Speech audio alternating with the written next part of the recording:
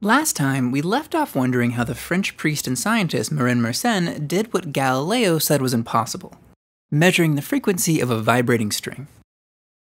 In the early 1600s, the only really viable way to measure how frequently something was moving back and forth was counting.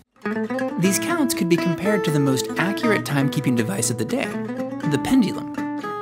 Thanks to the work of Galileo, it was known that pendulums swing back and forth at a reasonably constant frequency.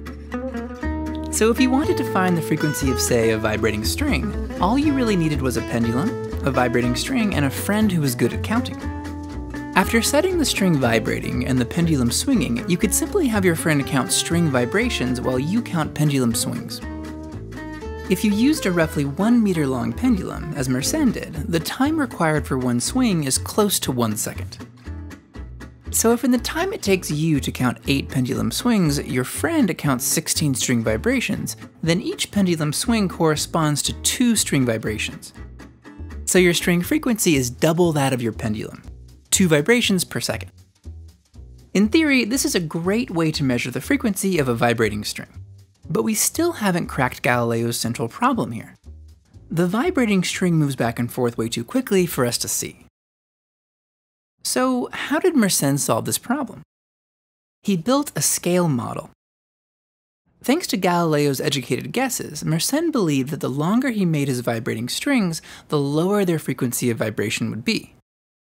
So Mersenne set out creating longer and longer vibrating strings until the vibration became so slow he was simply able to count.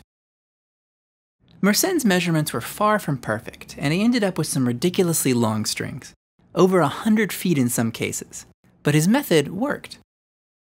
He was able to measure the frequency of a vibrating string and provide experimentally validated answers to our questions from earlier.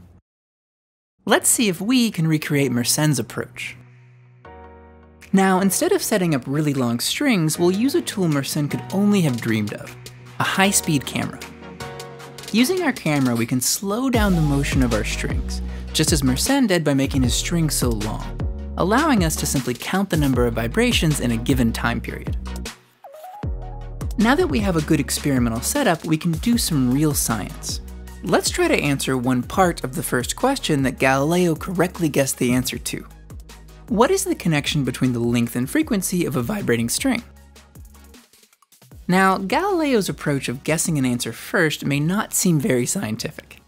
Let's see what the Nobel Prize-winning physicist Richard Feynman has to say about this. Now I'm going to discuss how we would look for a new law. In general, we look for a new law by the following process. First, we guess it.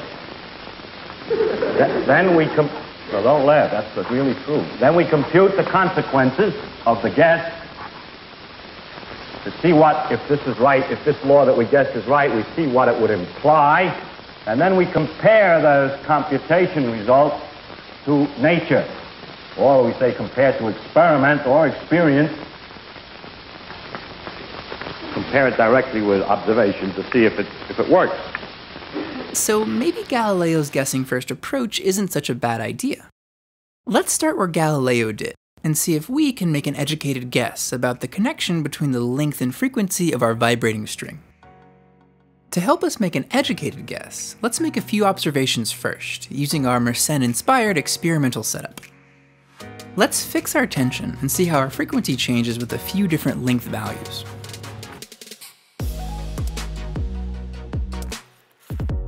At a length of 40 centimeters, our string completes about 122 full cycles in 1 second. So our frequency is approximately 122 cycles per second, also known as 122 hertz. Now, if we double the length of our string, it vibrates more slowly, with a frequency of about 65 hertz. Finally, if we half our original length to 20 centimeters, our string vibrates more quickly, with a frequency of around 245 hertz.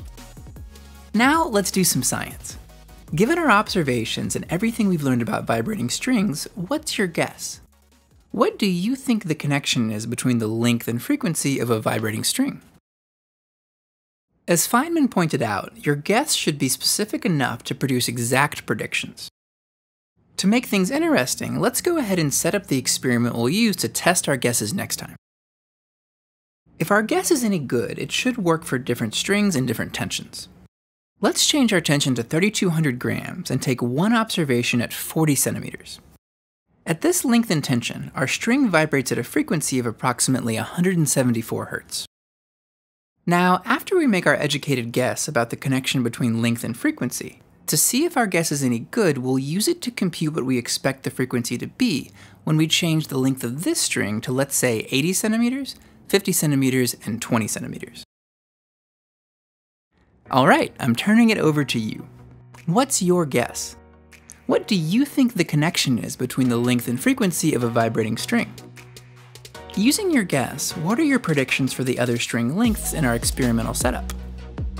Can you make the same guess that Galileo did? For a closer look at our data, check out the PDF linked below. Good luck, and thanks for watching.